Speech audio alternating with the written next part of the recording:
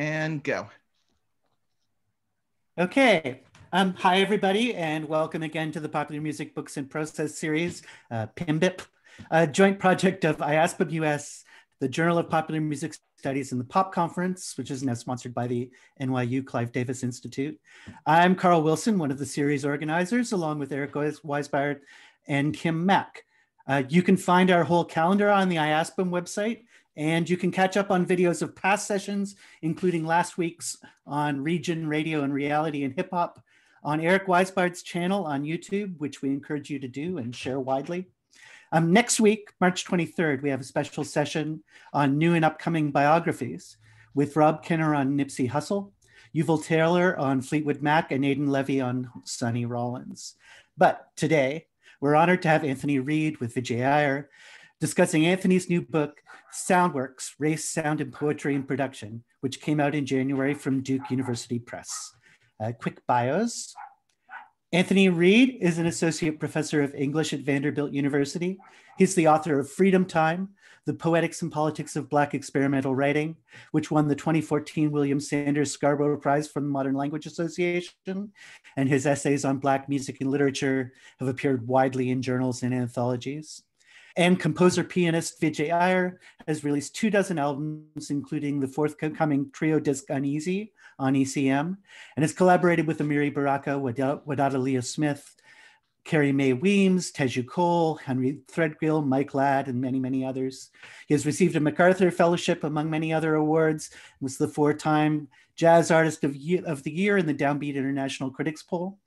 He is the Franklin D. and Florence Rosenblatt Professor of the Arts at Harvard, appointed jointly in Music and African American Studies, and his writings have also appeared in many journals. So during their conversation, please put your questions in the chat sidebar, and at the end, Kim Mack, who's going to host the Q&A, will use those to call on you to unmute and ask them in the discussion. And of course, you can also use the chat for comments and for chat. And so all of that out of the way, Anthony and Vijay, please take it away. Thank you. And thank you to the organizers, especially to Eric and to Kim, who I'll just speak for myself, did the work of corralling me to actually respond to emails. Thank you for all of your hard work. I'm very excited to be a part of this forum and to present my work. I thought that what I would do would be just to read a very little bit of the book. The primary object of the book, the thing that it studies is phonographic poetry, the recorded collaborations between poets and musicians. And one reason for that is I wanted to pose myself the question, what does paying attention to collaboration do to sound study?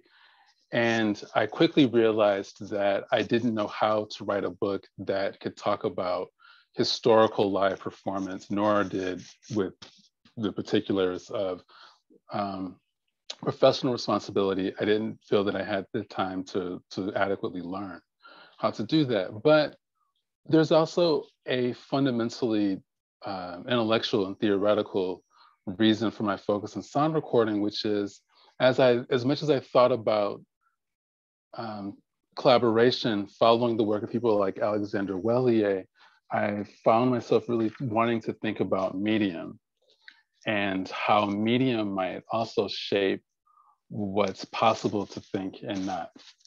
So I'll just, as I said, read a little bit of the book that covers that in particular, and then be ready to just yield to a more free-flowing conversation. This is from the introduction. Through mixed media, vernacular avant-garde textual practice, Black poets and musicians sought to reconceive community and the common that subtends it. Keeping attention on the site-specific practices and texts through which people shape and contest meaning, I avoid references to Blackness in the abstract.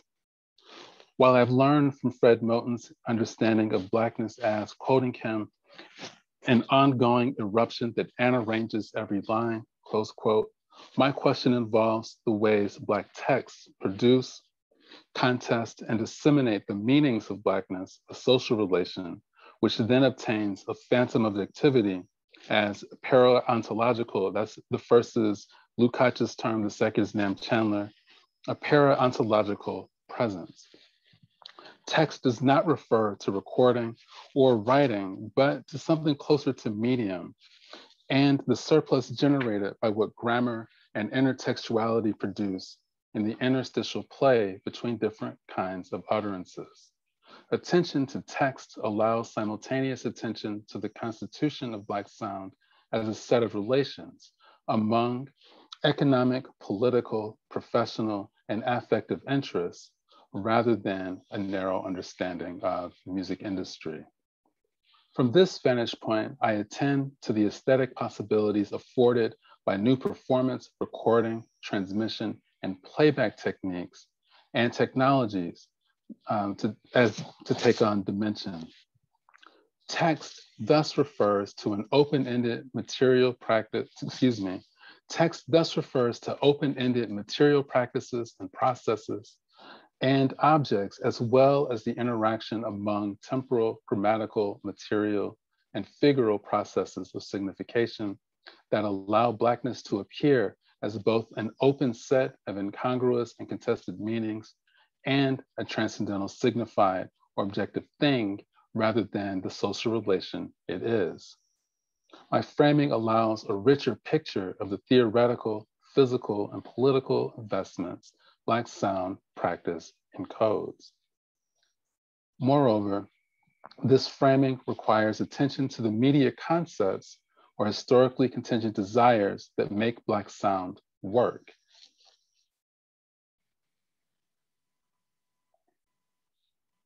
Black sound work, rather than assuming a stable audience as recipient, often does the work of calling to a prospective audience, a not yet audience, of drawing together a we. Drawing on the work of Jacques Rancière, Saidiya Hartman, Fred Moten, and others, I'm interested in the ways aesthetic projects align collectivity and ongoingness, and in the ways they participate, modifying Rancière, not in the production, but in the improvisation of the common, the improvisation of communism.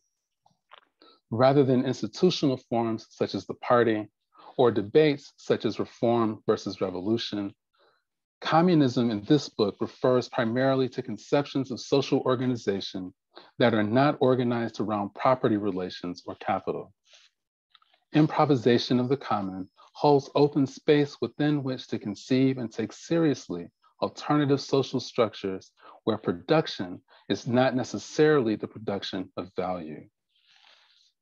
Black community, never a defensive exclusivity or formation grounded in origin or originary rupture, might best name the socio-spatial forms produced by and that condition the production of marginal social life, where margin indicates the continued production of an outside to a putative mainstream. At its most radical, Black sound work is a practice of Black collective thinking and feeling that opens onto new configurations of the social. Analysis of phonographic poetry through medium requires a different line of thinking about the way sound practice draws on the past, itself mediated by previous texts, not to simply affirm group belonging or historical formation, but to attempt to imagine and call into being new ways of being collective. And I'll stop there. And as I said, I didn't want to read too much, but I think that that gives you a sense of the shape of the book and the kind of different overlapping methods, but also the upshot, the positive argument, and how I think of this as a book that's an intervention into Black sound studies, and I hope one also into Black studies and into popular music studies, in particular, emphasizing that we take for granted, there's a long, within jazz studies, there's a long debate about what's the role of records, but really wanting to foreground those, not as something either to treat as an invisible medium that we don't have to attend to, nor as something that's necessarily linked to industrial concerns and the exploitation of the musicians, but that holds possibility for the people who make the music and for the ways that they imagine its circulation and the life and afterlives it can have. And I'll stop there.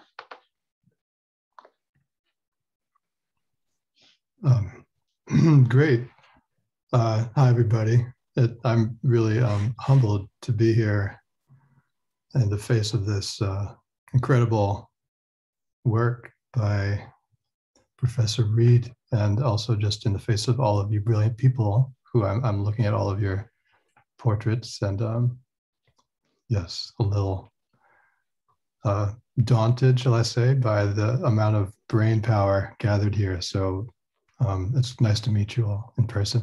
I was really touched and honored that Anthony asked me to be a part of this and to support this incredible work. I can say that it's been very generative for me. I've been spending the last few weeks with it, and I was just telling him that there's something for me that I want to chew on in literally every paragraph of this book, which I don't think I can say that about really many books.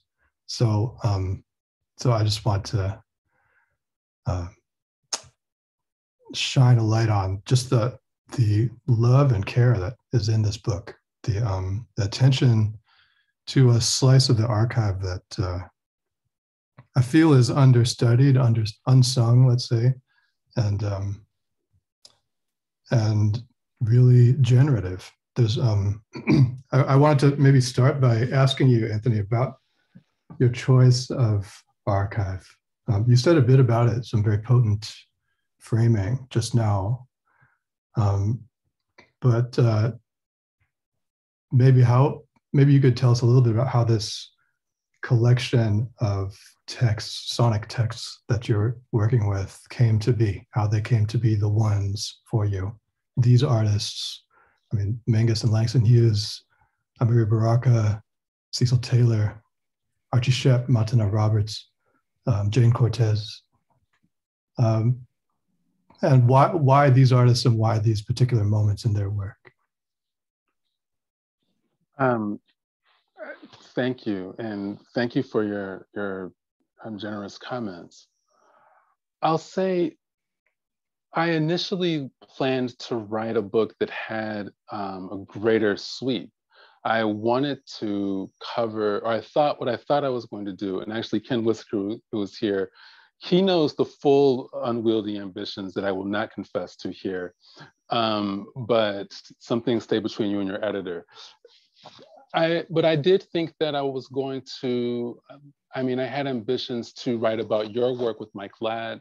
I had ambitions to write about some of Nicole Mitchell's work and some of Mike Reed's work, and just things that are up to the present. And I really wanted to march right through and cover a whole range of creative music, and in part to really insist that,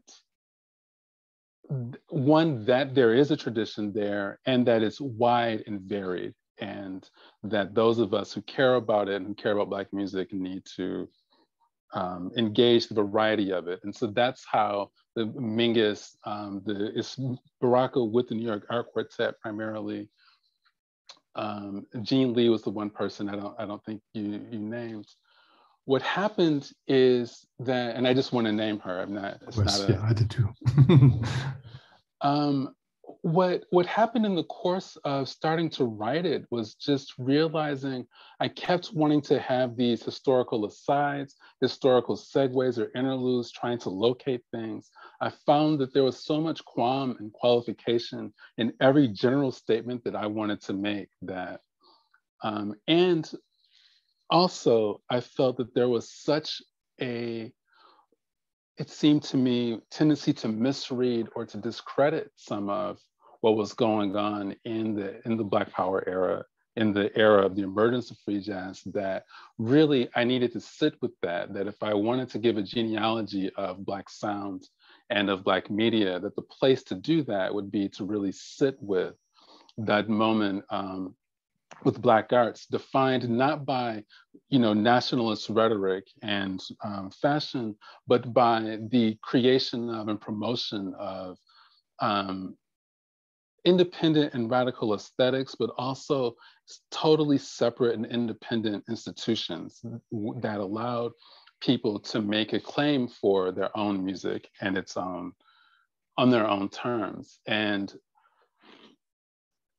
starting to try to tell that story meant that I needed to ground it historically and save my interest in what's happening now for another project, which I'm working on. These particular people I thought were exemplary of just a range of tendencies, and by no means did I'm gonna just paraphrase Cedric Robinson, I don't claim to have exhausted the topic.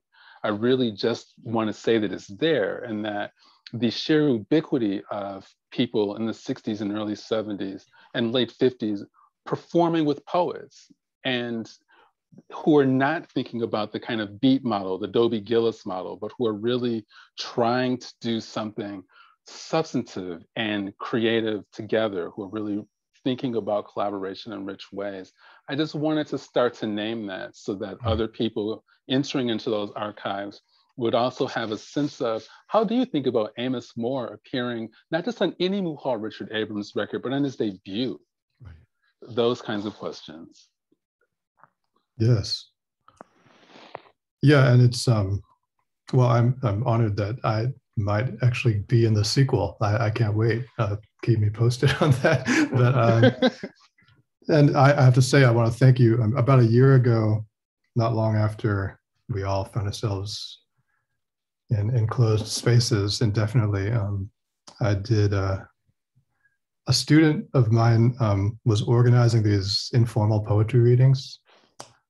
And I was really hoping to find this recording of me playing with Baraka, because we made an album, and I have a bunch of copies of it, and none of them play. So I was like heartbroken that I can't get any of this. I can't prove that it happened, and I can't even just come back to it. But I put out some morose complaint on Twitter, and here comes Anthony Reed with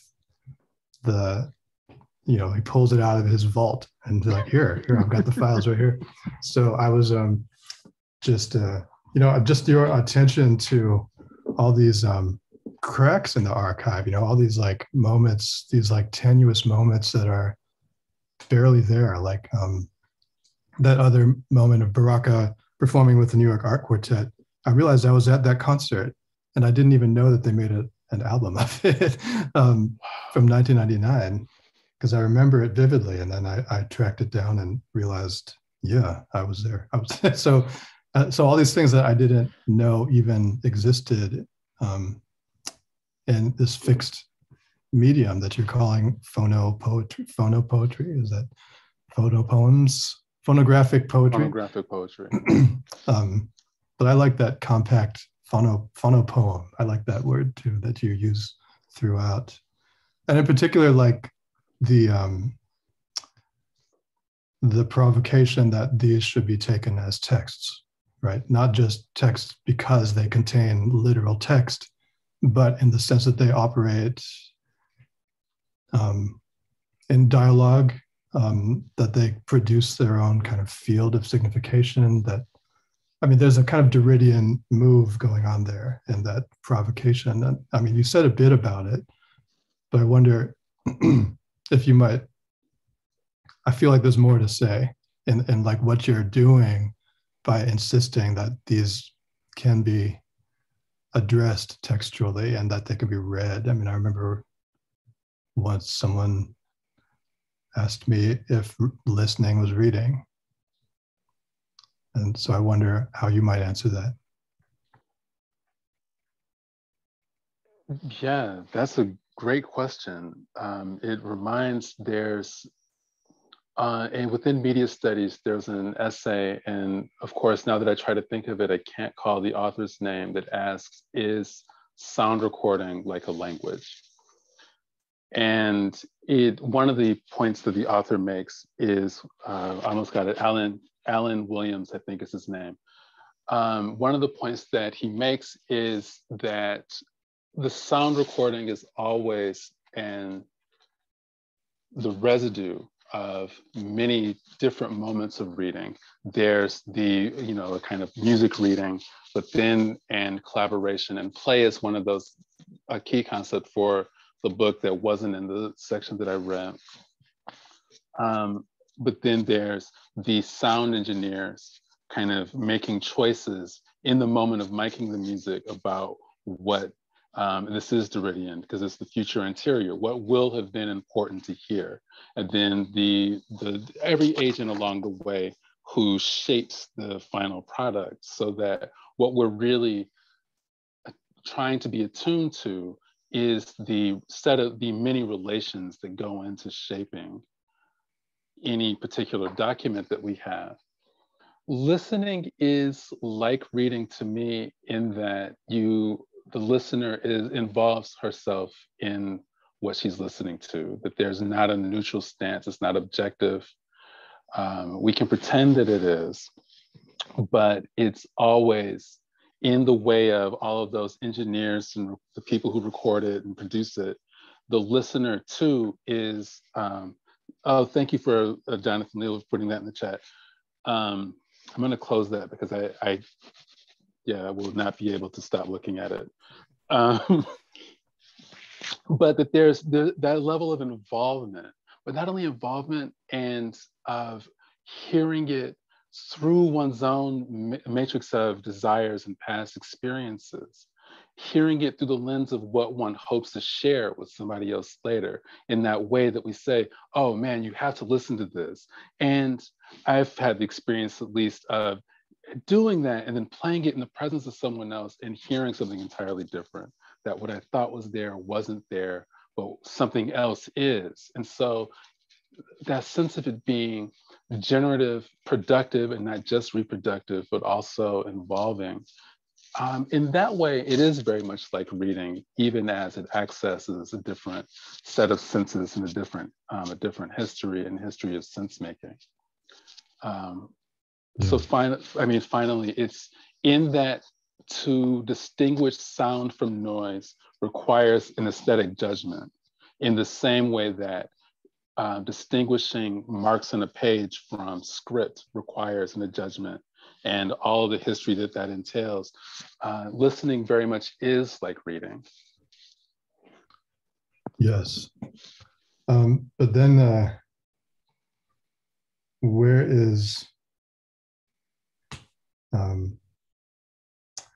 where are bodies in that process? Both not just bodies that are being read, but bodies that are reading, or bodies that are listening. Well, this is where listening is different from text reading, from print read or script reading. Is the sound is vibration. So to read a screen, the light, you know this, the light sort of shoots into your eye. To read a page, the light reflects off of the page and into your eye, and there's a kind of, you have some distance from what you're reading. But sound is vibration, whether it's in headphones or in space. I remember having a debate with somebody who I think assumed, because I am not a wealthy person, that I had never had access to premium sound equipment, over the difference between headphones and speakers. And I just had randomly had experience working in a recording studio as a student, and said, look, I like monitors better. I like to feel the sound. There's just something that's different. And then headphones, so that sense of that the music can actually move you, can physically touch you in a way that words on the page don't, and that physical touch, I think, can generate something else affectively that we often lack the language for, is what distinguishes it from other forms of reading and makes poetry a natural pairing with music, insofar as, if we follow Audre Lorde, one of the things that poetry does is give words to those things we don't have names for, we don't have words for yet. Yes. You know, I was just telling, actually, I was just talking to Teju the other day, and he was asking if I prefer headphones over speakers. And they're such qualitatively different experiences, right? In one case, sorry, you can hear Harlem. In one case, you find yourself pinned to the center of the stereo image, right? And your vantage, your aural vantage is fixed. If you move your head, you're still experiencing the same thing. Whereas when you have a sound in the room with you that you can walk around in and you can interact with physically, that, you know, both it touches you, but also you can reach into it. You know, you can locate yourself in different parts of it in a way. And that's, I find that to be generative. But then in this vein, I'm thinking, I just want to pull out a bunch of like provocative phrases. I mean, you're so good. It's like you stuff paragraphs with these phrases that I just want to like chew on for months. One of them is vibrational societies. Vibrational societies. So like, that is this is kind of where, you know, when we talk about bodies, we're actually talking about the social, right? So, or the common, let's say. So I wonder if you might elaborate or unpack that phrase that you use so potently. This, I mean, I should say this is, I'm glad you drew that phrase out because it's an example of a textual and intertextual collaboration. So I drew that phrase, vibration society, from Nathaniel Mackey writing about the lyric, but Mackey draws it from Rahsaan Roland Kirk. And I can't call which record it is, but of course it's records in the end. And that's one of the things that it draws me to records, is that we share. It'll be them. in the chat momentarily, I'm sure. It's true. I should stop saying I can't remember things, but I can. My memory's leaky. But it's exactly that. It is about the social. And while I don't want to make I don't want to make a fetish of live listening, there is something that's qualitatively different. So, I mean, it's a question of scale. I'm listening in my headphones, usually when I'm listening to try to hear things in detail.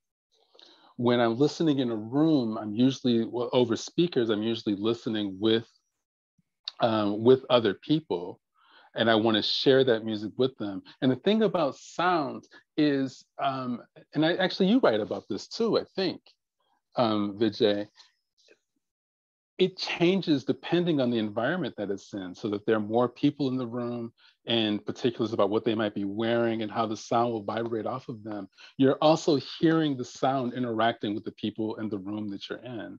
And something transformative can happen anyway. It doesn't always in live performance, where you're having this experience. And Mackey is so good at describing that, with a whole room full of people. And it becomes really just about the experience of being linked with these people in a common experience in a moment in time. I think records give you this sort of imaginative version of that maybe we all have had the experience of listening to a record and saying, man, I hope someone else is as lucky as I am to have heard this. I can't believe it, and I can't wait to go and share it. And to really have that experience, the experience that I imagined with someone else, knowing that it'll be a different one than the one I imagined. Yeah. And a different one from the one you just had, right? Yes, yeah, exactly. How sociality augments and confounds and complicates and extends the listening experience.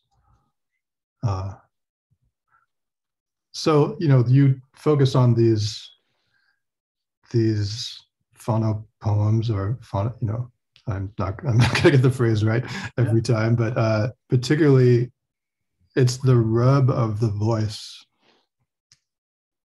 against instruments being played, handled.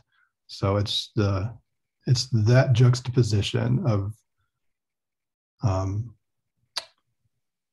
vocal gestures and, let's say, gestures of the hand or of the arm, of the digits, of, you know, maybe the embouchure, you know.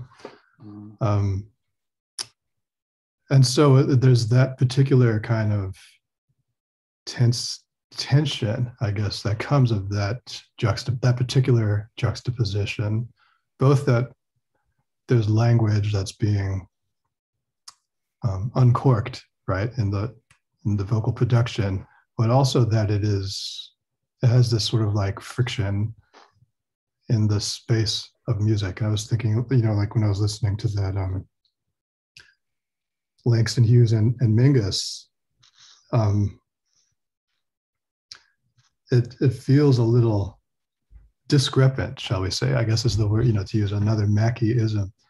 And so I guess maybe this is a way into your framing of fugitive voice. I wonder if you could open that category up a little for us. Yes, thank you. So there is a long history of that I'm trying to work with, and to some extent against, of the voice becomes a sign of the, you know, of interiority, and thus of the person. The speaking voice, the intelligible voice, becomes a kind of sign of being human in a certain way. And I have in the section right after what I just read, a sort of, I try to get some distance on Rancière on that point, and the idea that in intelligible speech, that you move the line between intelligibility and unintelligibility, and something, you know, happens that transforms the social, that I don't think is quite true. Nor did I want to, as I think I used the term fugitive voice, especially to discuss Archie Shepp. And there's a tendency that people have to really focus on a handful of comments that he makes, many of them with the Liberator or in conversation with Larry Neal and others, and they'll be dismissive of Shepp, be dismissive of some of the claims that he made for what his music could do. And I wanted to really sit with that and say, well, Shepp he was a smart man, and he understood what he was doing and what he was saying and the limits of it, but also that there's something in his performance that he could not have intended. And that there's something in each of those recorded moments and in improvisation that opens onto what just simply could not have been intended, what couldn't have been known or foreseen. And one term for that is this fugitive, is that which strays even the apparent intention of the person speaking, but also the musician. And without getting into, sound recording is great. And actually Mackey, again, is really great for noticing and making a big deal of flubs. There's a moment on, and I'm sorry, I'm gonna be a little arcane for a moment, on the Andrew Hill record, on Point of Departure, on the opening track, Joe Henderson comes in. I know exactly what you mean. Blows by a chorus. He's like, rant. Yes. Oh, no, yes, not yeah. yet. Yeah, I know it very well. I've heard it hundreds of times.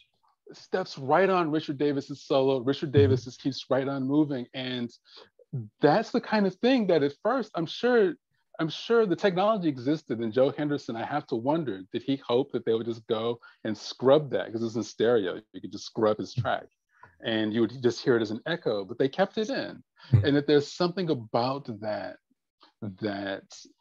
maybe he knew, maybe they all understood that, you know, this is going to resonate in a way. It's going to do something. We need to keep it. We have to be faithful to it. And that sense of, I mean, that's a sort of extreme example of the totally unintended that for me now has become one of the things I love about that record. I ironically anticipate the moment of Joe Henderson's, you know, anticipating his own solo. I think actually what he's doing is anticipating the backgrounds that they do. Because the next chorus around, they do this little ensemble figure that sets up the solo. That's right. And that's what he's trying to do. And so it's almost more like everyone else left him hanging. They're like, oh, we weren't ready. You know, it's that kind of thing. It's one of those moments. Either way, it protrudes, right, in the sonic surface. It's sort of like it's this weird this weird kind of misfit moment. But then also, like, you know, we don't want to I always worry about this with just any kind of discourse around improvisation, that moments like that are used as proof of its kind of fragility, vulnerability, imperfection. And if you follow this train of associations, it leads you down an abject path. It reminds me of the time where I was actually at a symposium where Archie Shepp spoke, and he started his talk by pulling out a thesaurus and reading the synonyms for jazz. And all of them were in the vein of garbage and nonsense, you know, and so this is why he refutes any, you know, he just refuses to use that term. And this is why many, you know, generations of people have pushed back against that term, which is why there's a term creative music and creative musicians as a sort of pushback from over the last 50 or 60 years now.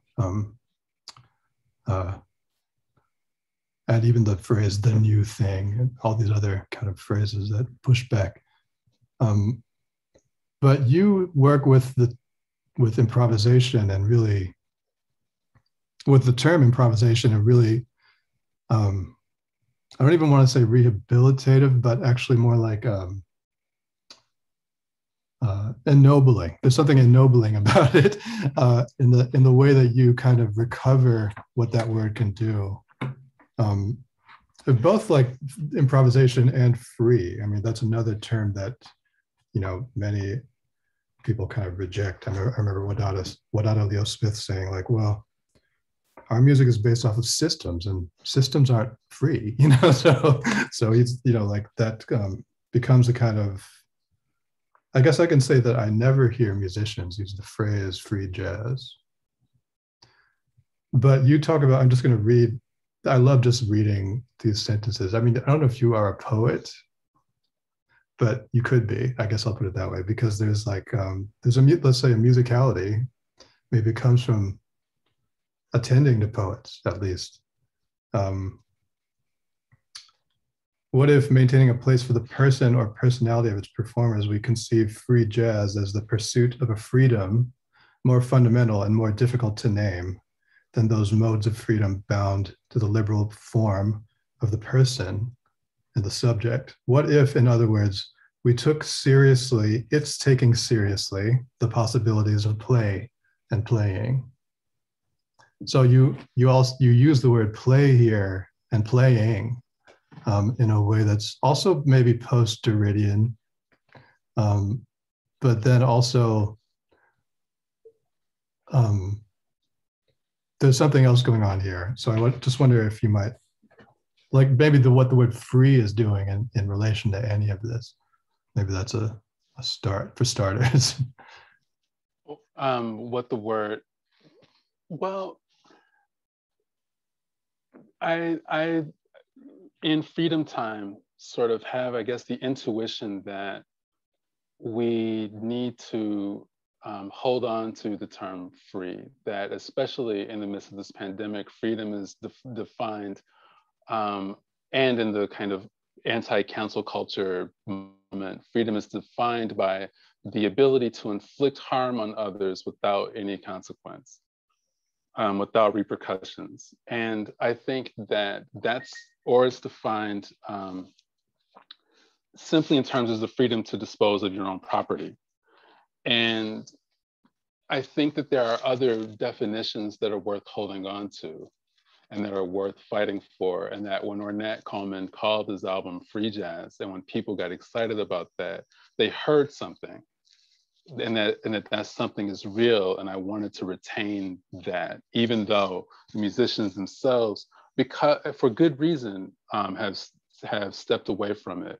And one of those reasons is, for example, Allen Ginsberg referring to Jack Kerouac's prose as spontaneous bop prosody, which for me made me want to have nothing to do with spontaneity or bebop or prosody, Because if that's your idea of what this has been doing, we really need to start talking about something else. There's somewhere, and George Lewis, I think it is, maybe it's Graham Locke, cites Anthony Braxton talking about creating a context in which we can be free. And that for me has been in my mind a way of trying to hold together what often registers as attention in jazz studies, and especially in musicology, between composition and improvisation. You know, the people like Cecil Taylor will be dismissed and called, he's not really a composer, or they'll say Thelonious Monk, he's a tune writer, not a composer, which I think is obscene. Because what he's doing is creating and shaping a context within which to explore. He's creating a set of boundaries within which to explore, not by oneself, although there are beautiful solo renderings of Monk, but with other people. It's about creating the context within which people can really think together, and play as a kind of commitment to open-ended exploration within contexts that maybe can undermine those contexts and create new ones, is one of the things that I continue to find in jazz, in creative music. I hold on to the term jazz because of its historical specificity, even knowing the problems. And I hold on to free because it really is about, it seems to me, creating alternative structures and alternative ways of thinking and thinking together. And I cite Saidiya Hartman for that, just to think beyond a kind of burden individuality towards different horizons. Yes, and you, I think you say that Baraka stays with the burden, right? Yes, well, it's those juxtapositions maybe that kind of, there are juxtapositions like that that activate this whole text, and because of that, I find the word ambivalent being this kind of like running qualifier throughout, but also that ambivalence is productive. I think you also use the phrase unfinished business in a very productive way. But maybe I want to think about this other juxtaposition that you make, which is vernacular avant-garde. And so what are those two words doing with and against each other? Maybe you could open that up for us. Sure. So this is, there's a scholarly conversation that I'll just sketch a little bit, where I drew the term vernacular from Miriam Hansen, who was searching for an alternative to popular, because of the ways, in discussing early cinema, especially in Hollywood cinema, popular has this slipperiness where it will move between being simply descriptive, lots of people like it, to a kind of judgment, and it'll do so often within the same sentence. Jim Smethurst, writing about, who's one of Baraka's really greatest critics, I think, he wanted to advance the idea of a popular avant-garde, specifically referring to the popular front. My research didn't actually bear out the sense that Amiri Baraka, Archie Shepp, Cecil Taylor, and the other people I write about had anything substantial to do with the popular front. And except for Amiri Baraka, it's hard to be sure who was actually involved formally with communist institutions. And so I thought that what they all have in common, whatever their actual political leanings, is an investment in vernacular forms, in saying that we're trying to reproduce the sounds of the church, of the neighborhood, of the brother on the street. And we want to make records that will appeal, and we'll do so by being versions of what's already familiar. And so that sense of inventing by way of returning to what's given and kind of reworking it into new possibilities, and that being the means by which to advance these new political and social and aesthetic forms, is what I wanted to really get at and hold on to, because I think it was and is important to many artists. And it doesn't have to start with with Chef or Baraka, certainly Duke Ellington and bebop itself is about taking what's in the air around us and using that as a vehicle to push things forward aesthetically and socially. Right. So it has to do with you know, what it means to continually index the blues or insistently mention that this is also blues, you know, that, which we hear many of these artists doing throughout their lives. The other, well, you know, you gestured towards this conception of Black communism in the excerpt you read, but you know, it deserves a bit more exegesis, let's say. So I wonder how you'd, you know, I was particularly interested in how you linked it to the undercommons and to that text as another kind of generative work that's working with a similar idea. Yeah, I guess I will confess here, there were many times that I almost just deleted it because I thought, oh, this is going to be controversial. This is going to engage. There's a certain kind of left historiography that I didn't really want to deal with. But the more I thought about it, if communism is defined by ways of relating to each other that are not subtended by the production of value, if that is one thing, and actually I saw you give a lecture, Vijay, on improvisation as something that socially has a kind of zero value, but that has enabled many people to receive important grants and capital, that there was something there to really hang with and to linger with, and that because I like the undercommons and I think of my work as parallel to it and to those arguments,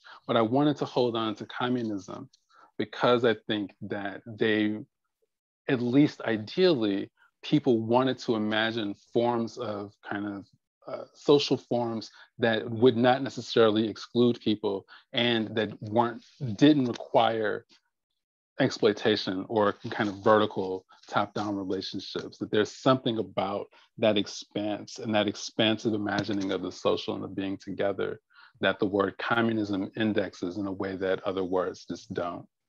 Right. Yeah, it keeps demanding that you reread what you just read to say like, oh, that is what you mean. That is what you mean. And actually how that word starts to open up in new ways through your reading and your use of it. Very exciting. The last thing I want to ask you about before, I know there's a ton of questions, which I also have not been reading because it's hugely distracting, but is about temporality. And well, I guess two moments in the text. One is where you talk about rhythm, I guess in the context of Cecil Taylor. I might actually read that passage, but then there's also something about time. There's capital T time as a sort of like, I don't know, the time of the paradigm, let's say, or the time of governance, the time of the social order, within and between and under which different kinds of more intimate scale temporalities unfold. But then, yeah, so there's this passage about rhythm, which I'm going to walk around with this for a while. It says, it's in the context of talking about Cecil Taylor, rhythm, which famously he called life, the space of time danced through, connects Taylor's disparate claims to play the piano as if it were 88 tuned drums and to, quote, try to imitate on the piano the leaps in space a dancer makes. It is Taylor's most general term for what I've been terming a philosophy of the outside.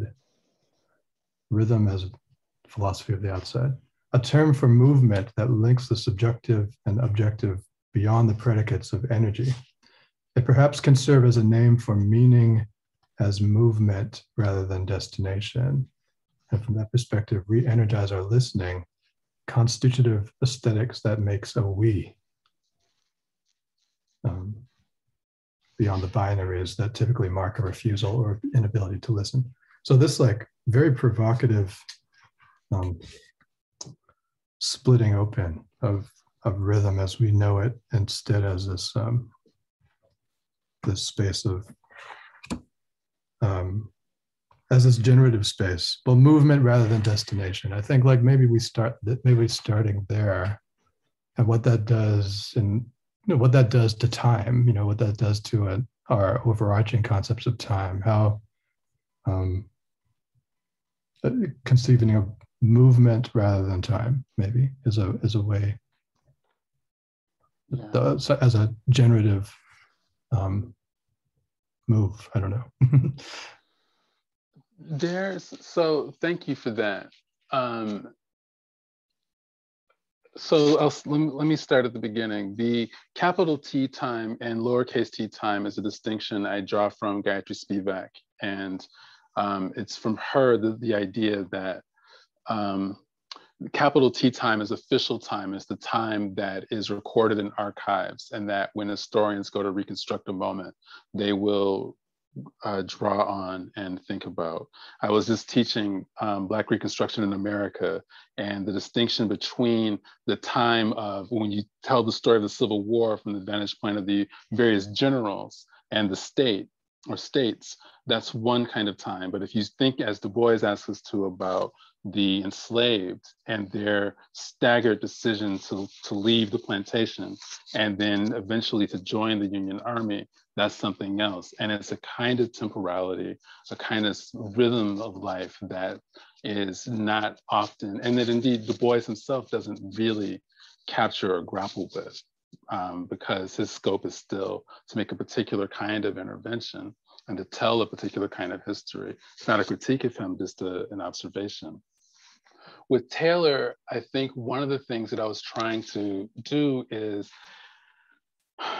that chapter, I kept confronting the people on the one hand who want to just link him as a kind of late European modernist who's legible through the second Viennese school, people like Schoenberg and Alia, and then the perspective of people like Eckhard Yost, who the great critic, I mean, he's truly a great critic, and he gets Cecil Taylor dead wrong to me, because he says, well, it's just all about energy, and so it's not really doing anything.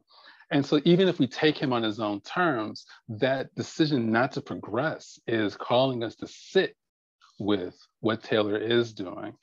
That it's a kind of answer to Mingus. If Mingus wanted capitulation and the kind of usual stuff of song form, for which you need a Danny Richmond, Taylor wanted that open-endedness to continue to explore and to create little eddies and spaces where different things can happen.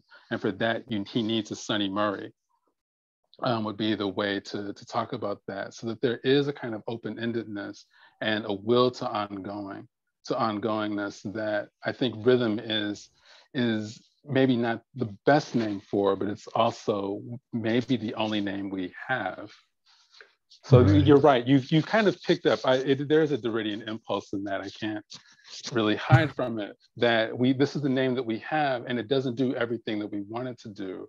But there's not another name, so we have to figure out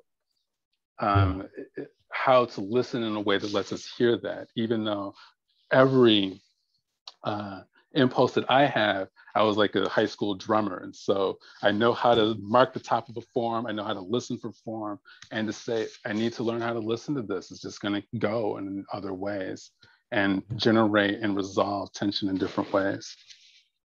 Well, it reminds me of, I think that same talk that you saw me give, I quoted this rehearsal tape of Ornette Coleman with Ed Blackwell.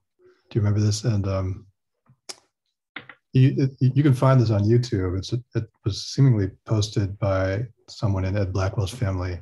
So it's a group with Ornette, David Eisenson, Dewey Redman, and maybe Charlie is in there too, Charlie Hayden, and Ed Blackwell. And Ornette Coleman keeps like, he's rehearsing the band, but he keeps stopping them after about 10 seconds. He says, and there's a moment where he says to Blackwell, he says, see right there, you did what you were supposed to do. And he's like, yeah. And he said, no, I want you to cut loose. He says, I want you to cut loose the method. When you cut loose the method, what's left is stone presence. That's the line right there, which is kind of what you're talking about, I think, which is the method being like marking form in that particular way that you were describing your own playing as a teenager. That method of doing what you're supposed to, doing what is expected, speaking the received language. And when it's a bit of an impossible assignment. Like, no, everything you know how to do, stop doing it. What do you do now? Whatever there is in that struggle, that's what he names as presence, right? As stone presence.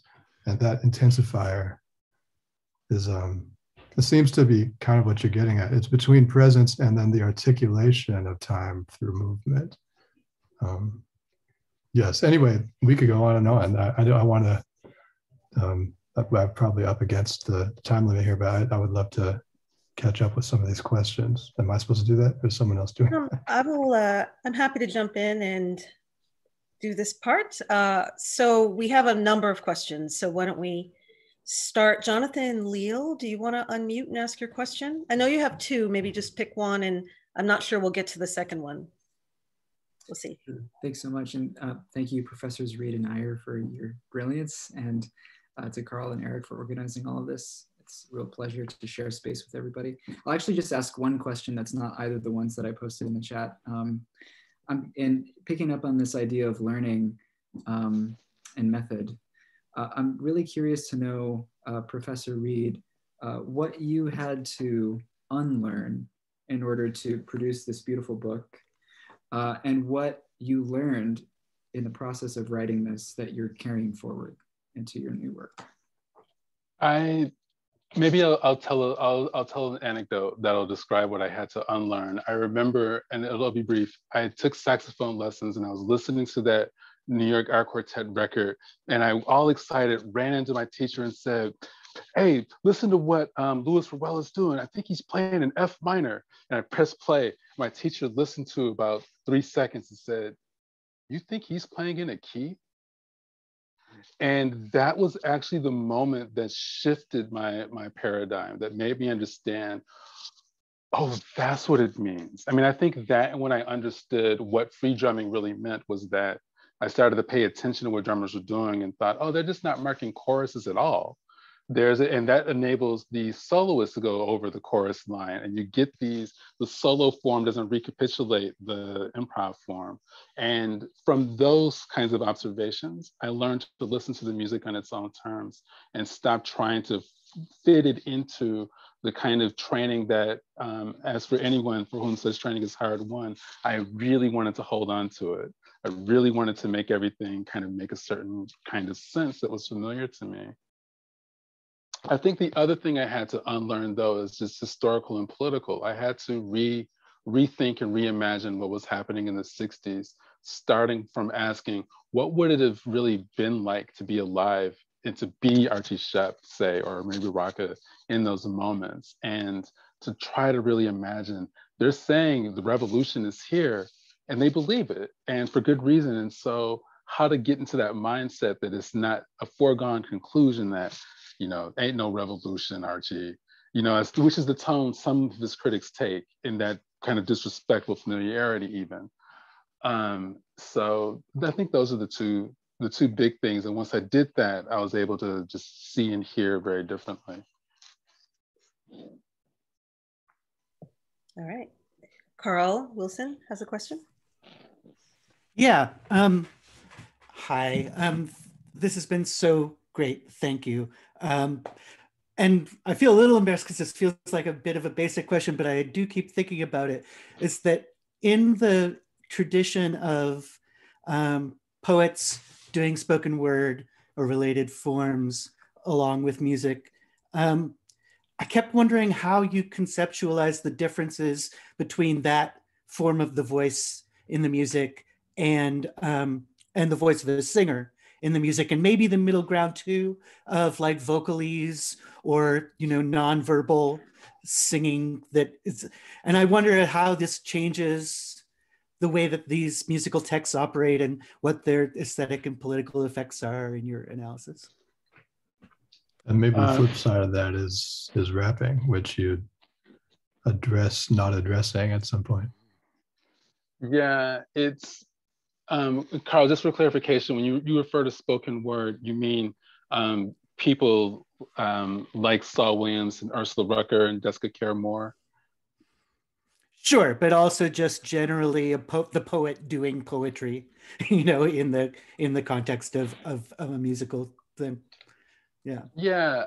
So I think with all of the above, so starting with the poetry, I always try to think about who are the people, when is it happening, what is the substance of the poem. So Jessica Care Moore has a poem with Antonio Hart from '98, Words Don't Fit in My Mouth, that they're playing a kind of hip hop groove, this heavily syncopated thing with a heavy funk beat, and she's doing a sort of poem criticizing the inadequacy of the English language. And so there's a couple of things going on. There's impulse in the midst of the Young Lions movement. It's Jessica Care Moore, Detroit's own, with a terrific poem that's performed in the slam style. Antonio Hart and the band are really trying to catch the ear of hip hop listeners and kind of give them something else to think about. And so in the context of, if you turned off your Rakim record and turned this one on, you went from one idea of verbal mastery to a very different one of what does it mean to master. I would start to trace the politics out from that. With regard to other instances of, I shouldn't have been dismissive. I referred to a kind of Dobie Gillis, Bob Denver style of a kind of beatnik poetry that was also associated with the Village and places on the West Coast. I think that some of those instances are people who they have an idea of jazz in mind, and they're really think of themselves as performing jazz.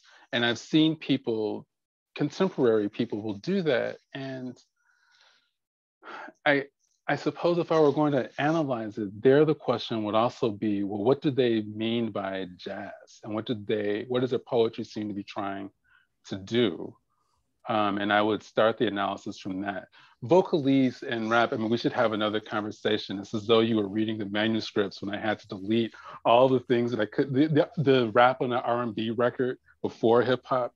It's like all the things I really wanted to get at of kind of people speaking or otherwise using the voice on records, that I just felt this book is going to just become an encyclopedia, and maybe we need that, but I didn't want to write it. But I think vocalese is a terrifically interesting phenomenon and something that I hope to give some more thought to before too long. Go ahead. I was just going to say, I think the fact that you focus on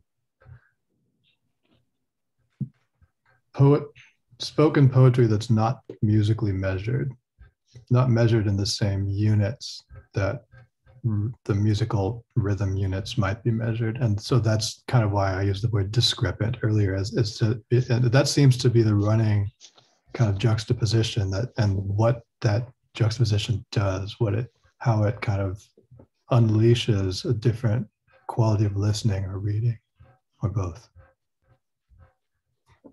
That's my, how about that? That's such a terrific phrase. Yeah, that's exactly the distinction I would draw. It's just not measured in the same units as the music. It doesn't have the same kind of ornamental relationship to the music in the kind of musical context. So that incommensurability seems to matter. Yeah, or at least the kind of different models of commensurability, that you need to imagine different contexts within which these are commensurate forms. It's not a kind of given because they don't come as a package. Right. But then you could also, it seems that some of the instances you choose seem that the musical content is, the rhythmic content of the music is actually more at the level of speech than at the level of pulse. So there's something there going on too, that like in New York Art Quartet, for example, where these other kinds of alignments emerge. It's almost like the poetry drives or conjures a different music. Anyway. Yeah, I'm aware that as we could kind of keep talking, and I know that there are other questions. Yes. I don't want to overstep our host's patience. That's right. Let's get some more questions if we can. Okay. So Ann Powers, you have a few questions. Is there one that you want to ask first, and we'll see if we have time to come back around for more? First of all, it is just fun to hear y'all talk. So I could just lay back, man, and listen. It's great. And this is super fun for me because I have been spending quarantine time like listening to a lot more jazz than I felt I could when I was like full on working the pop beat. But my knowledge is nothing compared to yours. So thank you so much for such a rich conversation. I'll just go with my first question I posed and then slip in the second one real quick. The first question I have is, it's an interesting time, Anthony, for this book to come out, given the sort of popular culture efflorescence of images and narratives related to both jazz and Black Power right now. I mean, look at the Oscar nominations of just yesterday, where we have Ma Rainey's Black Bottom, the Billie Holiday movie, also the Fred Hampton movie, and the Chicago 7 movie, the One Night in Miami movie. It's like, this is capturing the popular imagination and the imagination of mainstream filmmakers especially, but, and I'm just curious, I noticed that, you know, jazz as resistance, or jazz performance as resistance, is kind of in the popular mind, but mostly through very mainstream, well, now mainstream figures or revered figures like Billie Holiday. And then Black Power and that moment of resistance is popular, but there's not a lot of music referenced in those narratives, like in Black Messiah movie. So I'm wondering what would you envision? I'd be for both of you, especially for you, Anthony, what would you envision being an adequate popular culture representation of the moment, historical moment you're describing? Is it possible? Would it be possible for a Netflix series to capture the moment? And what do you fear? What would make you cringe in that happening? Wow. Thank you, Anne, for that. See, we're recording, so I don't want to say what I would say if I was just at your house about what would make me cringe. Maybe I would say that, so, you know, we had Ken Burns's jazz series that was incredibly disrespectful to creative musicians. You had Branford saying that Cecil Taylor was I forget if he was just bullshitting, I think is what Branford said. So that would be the worst possible version. You would get a bunch of people together to kick rocks at the music. But what I think what would be bad would be, and one thing that I try to be careful about is, there's a version of the story that emphasizes Europe as saving grace and says all those people had to go over to Europe to play, and that makes the French and the Germans, and to a lesser extent the English, really the champions of the music and the true home of it. And I think that either a version that wanted to renationalize the music, or that uncritically accepted the place of Europe and thus white European audiences, would really miss an opportunity to ask questions about, well, why do those musicians go to Europe? What's happening in the United States beyond the kind of version of civil rights that's familiar to us all that would make it appealing? And then some of those people come back, and in so many of the accounts of the creative music, there's not a lot of thinking about, well, then they came back. There's a brilliant book, Eric Porter's What Is This Thing Called Jazz, talks about, y'all, the AACM, they all went to Europe, and then he turns to Branford, and it's like, well, wait a minute. By the time those Branford and Ali are emerging, Threadgill, Wadada Leo Smith, Muhammad Richard Abrams are all in New York. So they're neighbors to the Lincoln Center. They're not opposed. And I think that to be Curtis Mayfield about it, if we tell the whole story, that needs to be part of it too. And I think that would start to be adequate to capture the moment and its complexity. That leads nicely into my little slipping in question, which, because it's related to Vision Festival, the other neighbor of Lincoln Center, downtown mirror of Lincoln Center, which is this week, Vision Festival, or the 21st, they're presenting an Amina Claudine Myers birthday celebration. And I put it in the link for anybody who wants to go. But I wondered if both or either of you would like to say some words for her.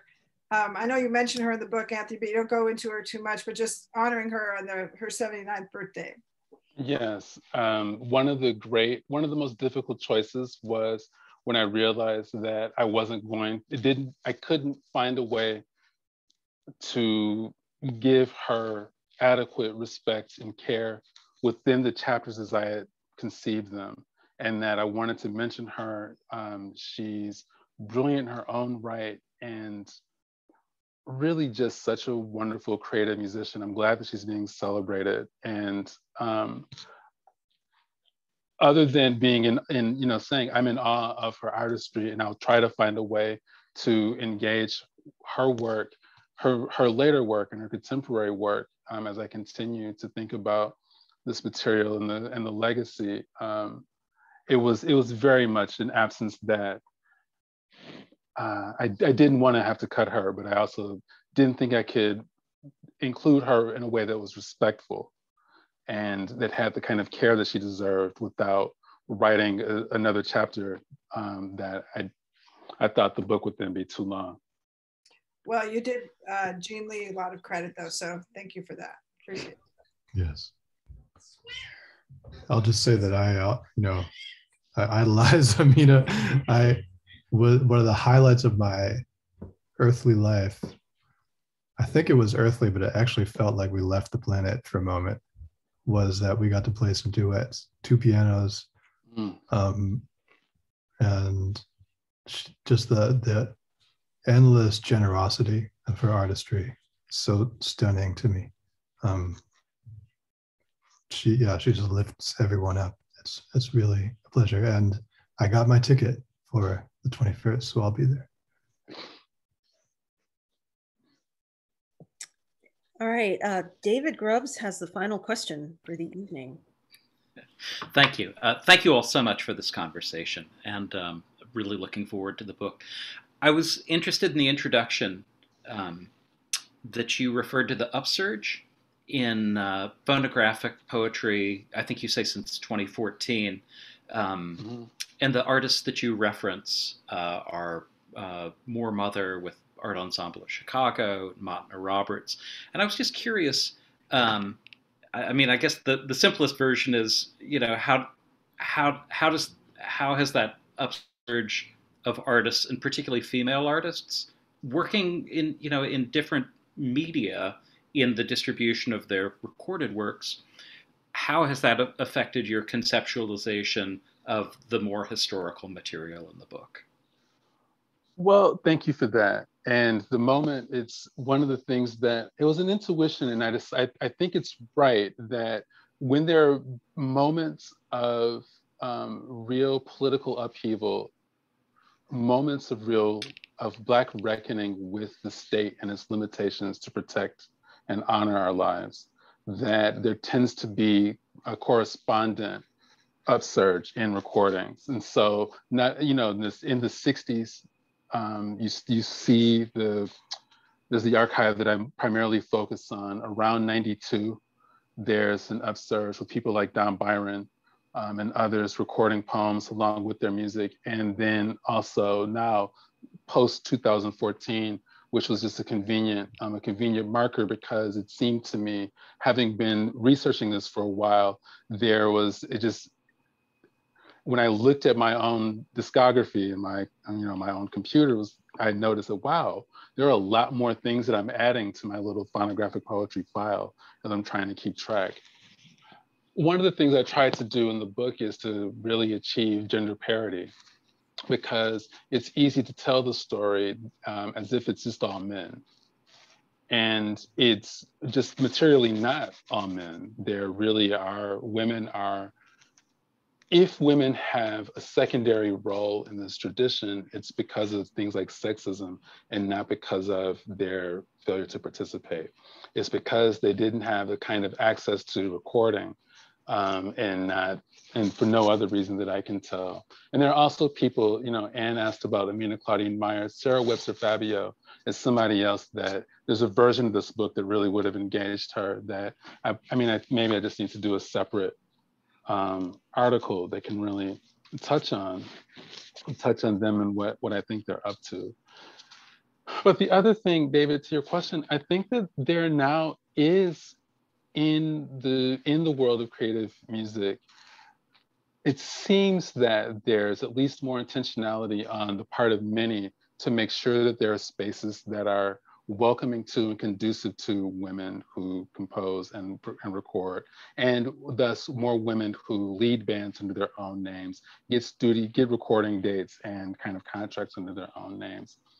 So that's, I think, one just important historical context, but the other is that it's, you know, as many activists will point out, Black Lives Matter has been led primarily by Black women and queer Black women. And so it's not a surprise that people like Mike Reed or Penderhughes, Samaya Penderhughes, I think is his first name.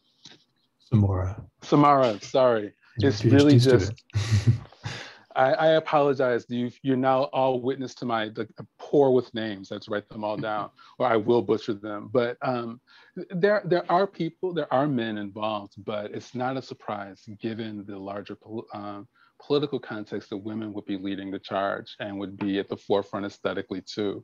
I mean, it only stands to reason in a way. And this is being recorded, and so there's a flippant offhand comment that I will reserve for some other more opportune time about what men seem to be doing in response that's not that. Yes. Great. Thank you. Thank you. Well, thank you all. That was such a fantastic conversation. Thank you.